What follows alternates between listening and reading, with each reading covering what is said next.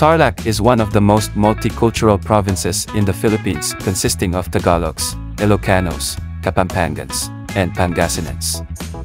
The name of the province of Tarlac was derived from the Spanish word Malitarlac, which means different types of grass.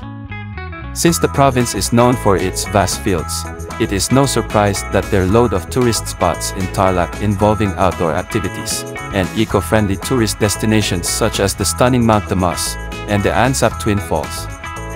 So if you're up to a mixture of activities, here are the 12 best tourist spots in Tarlac. 1. Monasterio de Tarlac. One of the most popular tourist destinations that religious devotees must visit is the Monasterio de Tarlac. Established in 2001, the monastery was built 300 meters uphill on the Zambales mountain range at Mount Resurrection Eco Park, Barangay Lubigan, San Jose, Tarlac.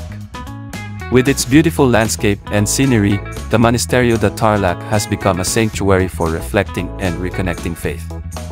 2. Tarlac Recreational Park. For adrenaline junkies and fun-filled family adventures with friends or family, visit the Tarlac Recreational Park.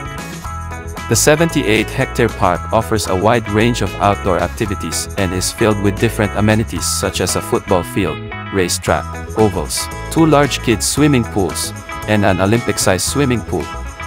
They also have pavilions, cottages, a sound system, barbecue grills, tables, and chairs that can be rented throughout the day. 3. Capiz National Shrine. A historic landmark in the province, the Capiz National Shrine is the exact area where the Bataan Death March ended. The site was a former concentration camp that now serves as a monument for the Allied forces of around 60,000 to 80,000 US and Filipino soldiers and Czechs and Slovaks, who fought with the Japanese in 1942 at the Battle of Bataan during World War II. The Capiz National Shrine was built by the Philippine government to remember the deaths of thousands of soldiers at Camp O'Donnell who were forced to walk over 83 kilometers, from Mariveles and Bagac, up to San Fernando. 4. Bolsa River. Another must-visit for the adrenaline junkies. Bolsa River is a 12.5-kilometer stream, running for about 3 to 4 hours, ideal for kayaking. It is rated as a Class 2 river, offering the perfect excitement for novice kayakers, with its smooth to slightly rapid flow and clear routes in between rocks.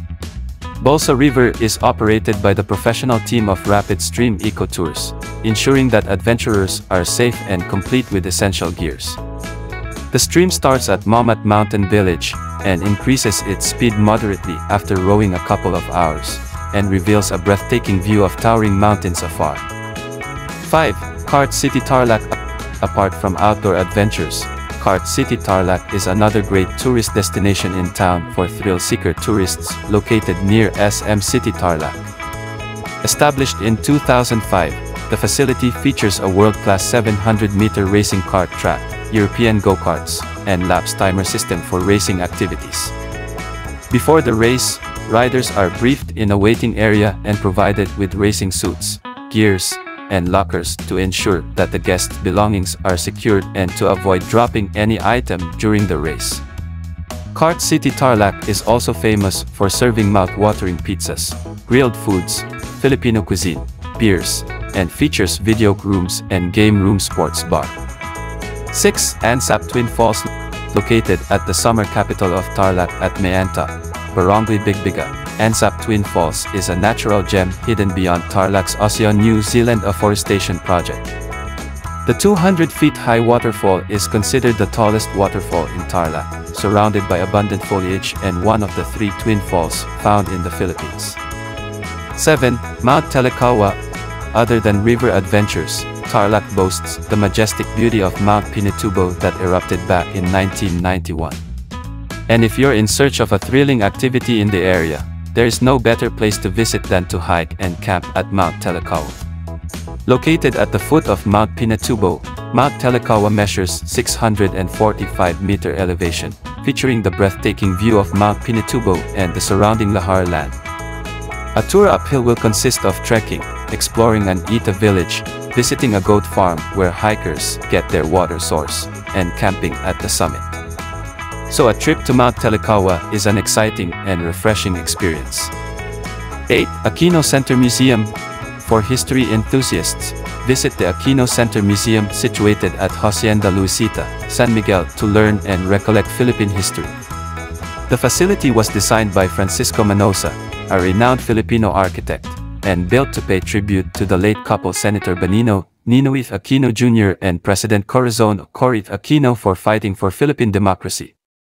The Aquino Center Museum features compilations of images and relics displaying the Aquino family's legacy and contribution to Philippine history. It features the lives of Corazon and Ninoy and shows 2 videos regarding Ninoy's journey.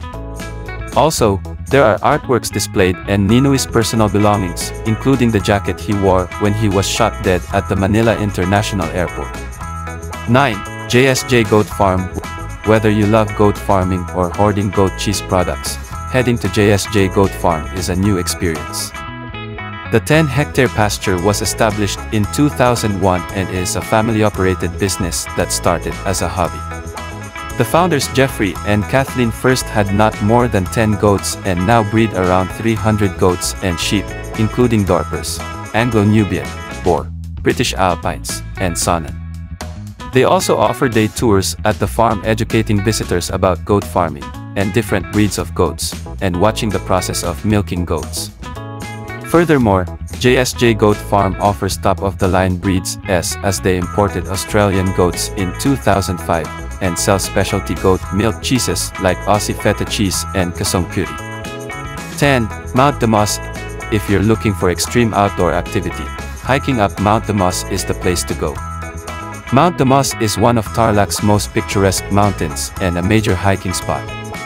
The hike will take about 1 to 2 days or 4 to 5 hours and will involve trekking at steep routes, rivers, rappelling down a waterfall, and crossing rope segments to the site.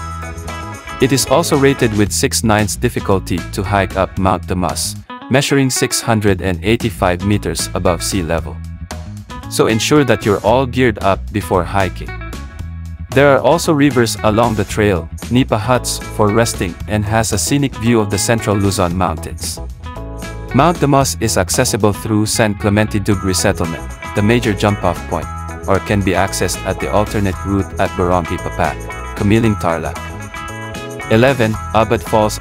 A must-stop for all hikers heading to Mount Damas. Abad Falls is a 120-foot tall straight waterfall hidden in the mountain.